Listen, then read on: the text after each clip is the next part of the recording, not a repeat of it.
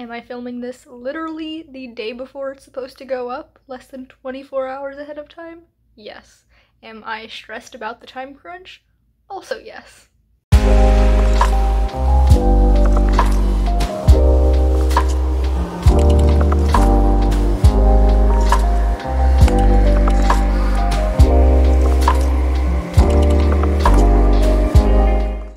Hello everybody, my name is Danny and welcome back to my channel. Today I have another mood board video for you guys.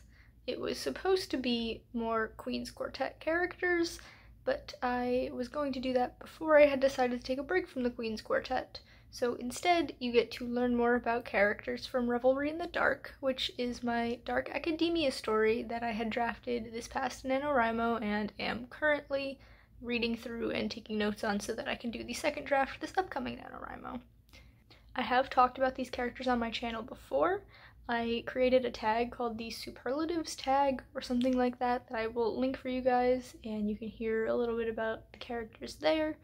I don't remember what I said in that video, so if anything is contradictory with what I say in this one, take the information from this video more seriously, because that one was filmed when I was still figuring things out. This one I've gone through and I've done a whole first draft. I figured out who these characters are a little bit better, and so yeah, I don't really have much more of an introduction, so why don't we just get into the mood boards. So first up is Georgie, and she's the protagonist of our story, and boy is she going through a time. Her father has recently passed, she failed out of her university, and due to her brother's connections was accepted to transfer to the prestigious Westwood University to finish her degree.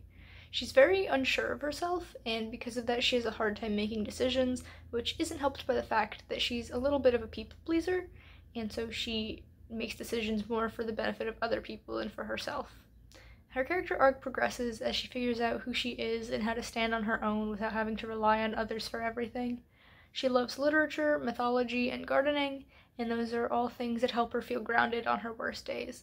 She is also a big fan of peppermint hot chocolate, which is a treat that she shares with me. Next up we have Ara. She is Georgie's closest friend at Westwood University. She is half Korean and half Senegalese, I think is how that's pronounced. I am not entirely sure, but we're just going to go with it. She walks with a mobility aid due to a genetic condition, and she's very much a lesbian. She's a hopeless romantic with very high standards and also has a strong love for art, which is why she's pursuing a degree in scientific illustration. She's very strong-willed and stubborn, which counteracts the fact that Georgie can't make decisions for herself, so they kind of balance each other out in a way. Then we have Noemi, who is another new student to Westwood University, starting when Georgie does, and she's moved from her native city of Florence, Italy, in order to attend. She's very skilled when it comes to all manner of musical instruments, though her true passion is for literature of all kinds. She speaks 4 languages and wants to be a literary translator. Noemi is very kind and a caring person to everyone she meets, but she is not a naive pushover as some people might assume based on her compassionate demeanor. She sort of acts as the middle ground between Ara's extroversion and Georgie's introversion. Then we come to Ollie. Ollie and Georgie have very similar personalities and neuroses, and I would just say that Ollie is a little further along his journey of learning how to live with all of his issues than Georgie is. He is shy and tends to keep to himself, partially because he is autistic, and that often makes him feel like he doesn't fit in with other people too easily.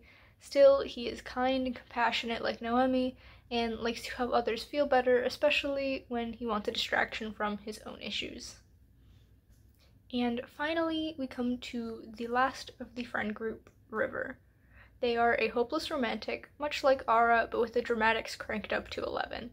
Ollie and River exist on opposite ends of the introversion and extroversion, but much like Georgie and Ara, their personalities balance out and make them work well together as friends. River's biggest flaw is that they have a tendency to take things personally, even when they have nothing to do with them. They are one to hold grudges, which does not help their on-again, off-again relationship with Vincent, who you will all meet in the next mood board video. River also has a tendency to stick their nose into other people's business, though they usually do so with decent intentions. And there you have it. Those are the 5 outcasts of Westwood University. I hope you enjoyed this video. Please let me know down in the comments which of these characters you like the most, and stay tuned in a couple of weeks from now when you get part 2, when you get to meet the academics of Westwood University. So if you enjoyed this video, please give it a thumbs up. You can subscribe to my channel for more content, and I will see you in the next video. Bye!